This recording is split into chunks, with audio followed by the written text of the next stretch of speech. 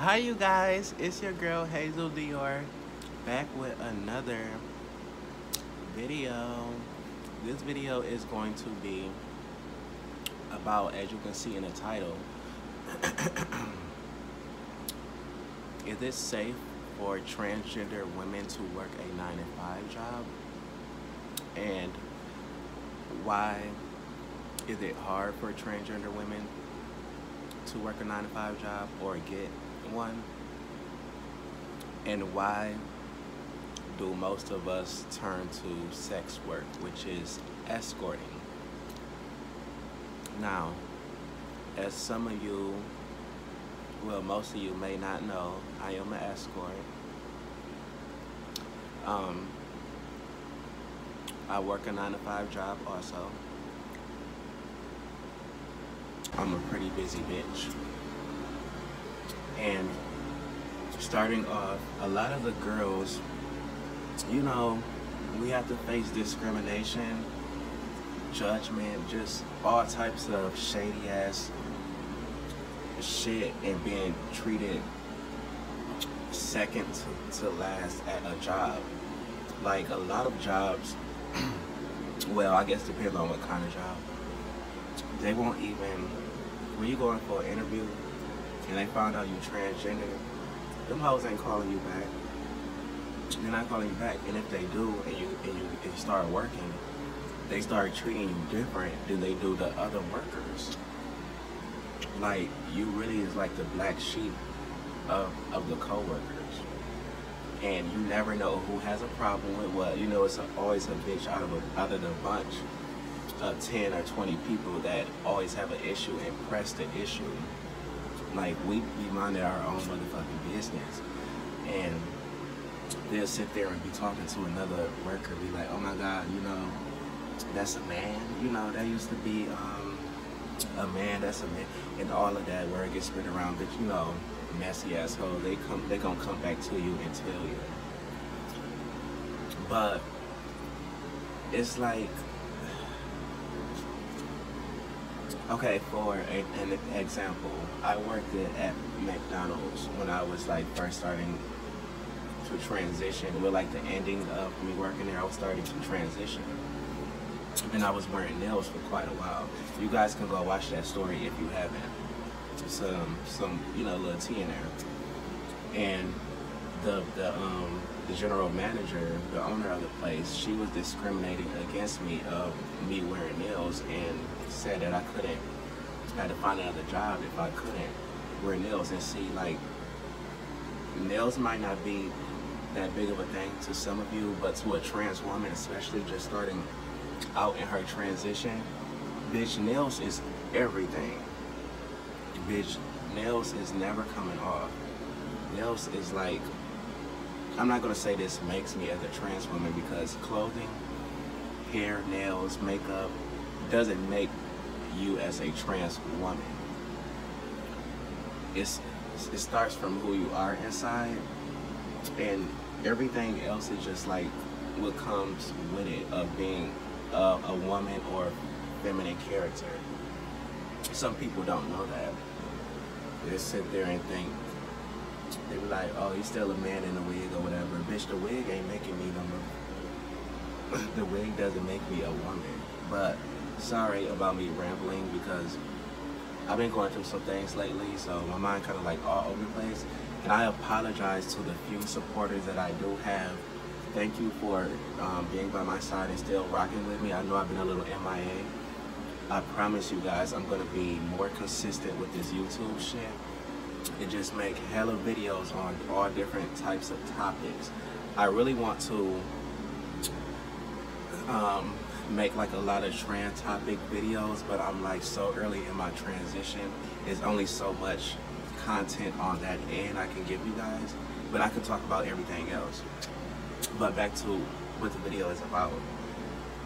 Now, a lot of girls, with that being said, went through the disrespect, the hatred and discrimination at work, and being treated differently, even picked on. Your life can be in danger for some girls.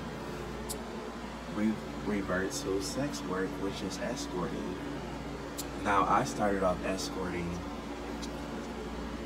mainly, well, it was introduced to me, and I was like, you know, that's like a, you know, pretty good idea.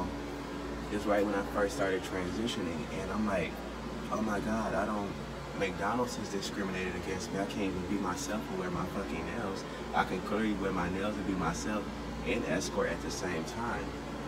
And people really judge the escorting thing. It's really not, you shouldn't judge.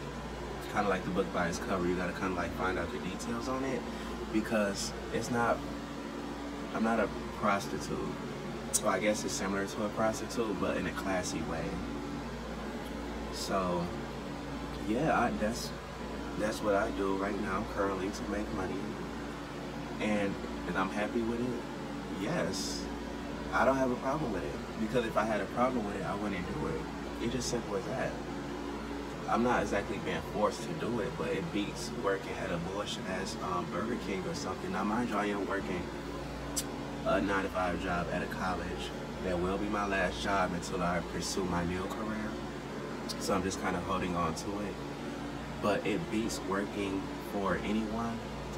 If you like a real self-sufficient, dependent person, you want to be, you know, a boss-ass bitch who just want to like work for someone. Now I get it for the up-and-coming people. You know, you got to start from somewhere to get somewhere. But that's not, 9-to-5 job isn't the future. Not for me anyway. I got so many plans for my life. I couldn't imagine just making a few little coins and living paycheck to paycheck. You know how stressful and miserable that is? No, ma'am. That's how there's so many drug addicts and alcoholics around this bitch. No, I cannot deal. So yes, to my ladies that escort, there's nothing wrong with it at all. You know how it is working at a 9-to-5 job. You know all the bullshit and stressful shit we have to go through working at a job. I salute to the bitches that are. If you are working a 9-to-5 job, salute to you. There's nothing wrong with it. There's nothing wrong with working a job, any kind of job, and there's nothing wrong with escorting. You just have to do whatever you feel correlates with who you are.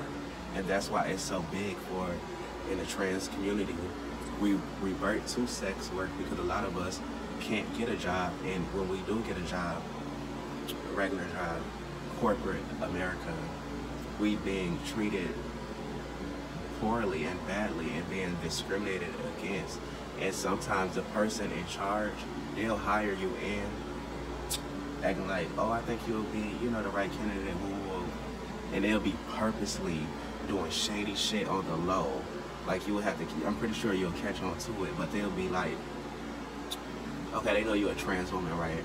You'll be like, oh, can you go and pick up all them boxes and help out the guys? Like, they'll purposely put you on some manly ass shit when you can be doing the girl shit and be vacuuming the floors. Them bitches that have you stripping floors, pushing big ass carts and doing a whole bunch of shit.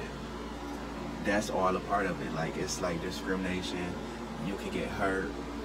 You really can get hurt, because you never know how men feel or anyone feel. In this day and age, when it comes to a trans woman, people don't mind their fucking business as they should, and they just like they just don't let shit go. They just want to keep amping it up. It don't even matter if you're minding your business. It's crazy. So yes, my ladies that escort, bitch, keep doing your motherfucking shit. You know, not saying that escort is just like the easiest thing ever. You gotta be like, it's kind of like a hustler mentality. Kind of gotta be like strong-minded, but it's not dangerous unless you put yourself in a dangerous situation. It depends on how you do it. It really depends on how you do it, because if you're gonna go, you know, to like out on a strip and just escort with anybody, are you gonna like, when a date come through, are you gonna like put him through like a little verification process, or, you know, just like different levels to it? And I hate when the people say, oh, be careful. What are you talking about being careful? Oh, because you know you don't want to catch anything. Bitch, who said anything about catching anything? That's the thing with escorting. Baby, escorting is you paying for my time. But we already know that escorting, you know, is mainly like sex work, but you actually is paying for my time to be in my company, in my space. And a person can have a lot of requests. It's not just exactly sex. It depends on what kind of sex are you doing. And of course, use protection.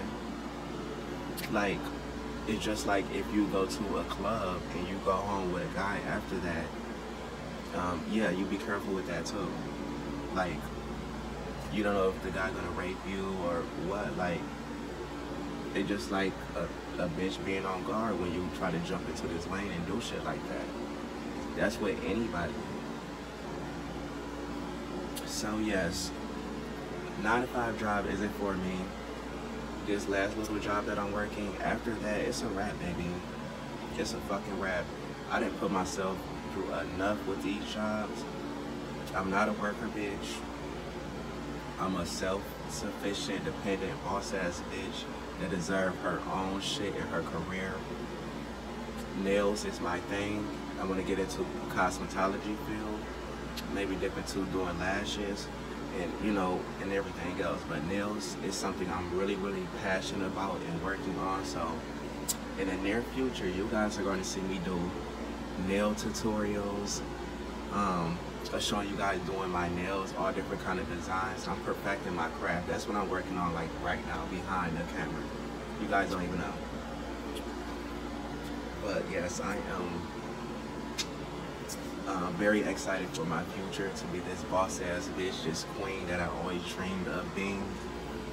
Like I said, a 9-to-5 job isn't the way to go for me, and maybe for like a lot of other people. I really just want to encourage my ladies or men to just be more codependent. Like, I mean, not codependent, you know, self-dependent on yourself and want to be your own boss. It's very important. I just can't stress it enough.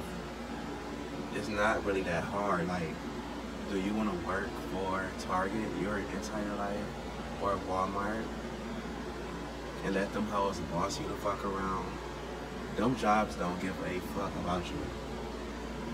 Let me give you an example. You working at a job, you've been there 5, 10 plus years. You can be a good fucking worker, get all types of certificates, the leader of the month and shit. As soon as your ass decide you want to, like you get sick and you need like a whole week off. As soon as you call off of work, it's a wrap. Them hoes is looking at you sideways. Like, as soon as you come in, it don't even be.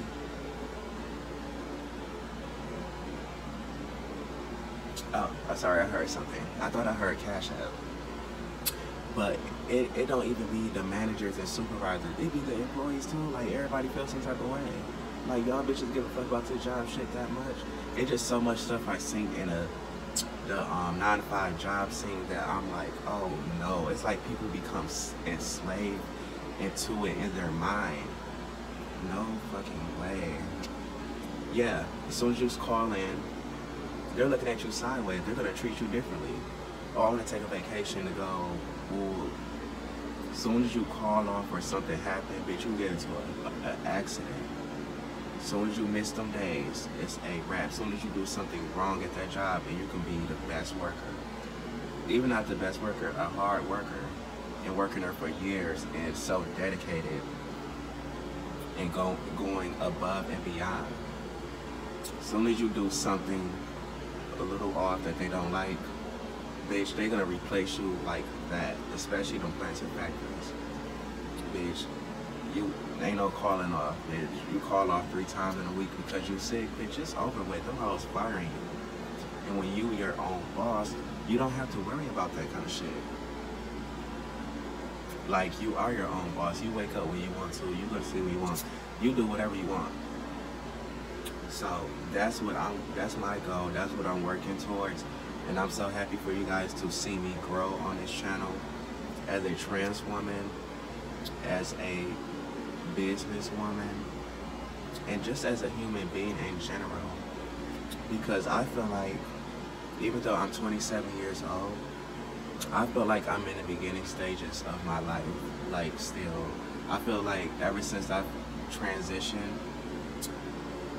almost 7 months ago, I feel like I'm a new person. Like the old body, my male body, I feel like that's an old body. I don't even feel like this is me. Even though my body is still transitioning and going through a lot of changes, I feel like 7 months ago was like a whole different body. Weird shit, right? But yes, you guys, I just wanted to make a video talking about colliding the 9-to-5 job with the escorting. And yes, I guess it can be dangerous, but like I said, it just depends on how you do your shit. How you do your shit. It can be dangerous. I'm not saying it is dangerous because, to be honest, since I've been doing it for a little while, I haven't had any like dangerous moments like where I've been attacked or anything. It's how I handle the people, and it's the company that you invite around you or in your house. Like, I guess it depends on what area or what city or state you are in, can make an impact, what type of guys you intervene with, the whereabouts. You know, it's different factors come into play when we're talking about like danger. Now, is it like dangerous being a trans woman? It can be for us, yes, because it's just a simple fact, when you go places, you just never know. You never know who fucks with you or not. You never really know who knows your tea or not. There's so many levels to this shit, and I could just talk on and on about it, but I'm not gonna make this video too long. I think I might have to edit it. But I just want to tell you guys I love you so fucking much, and there is going to be more videos coming very, very, very soon. I may have a little tiny bit going on in my personal life, but I'm not going to let that discourage me. I am here. Hazel Dior is here for you, babies. And thanks for commenting on my videos, and I'm sorry if I didn't respond back to any of you right away. Like I said, I be doing the most sometimes. But thank you for supporting me, the few little followers I have, and many more to come. I love you, and I'm checking out, babe.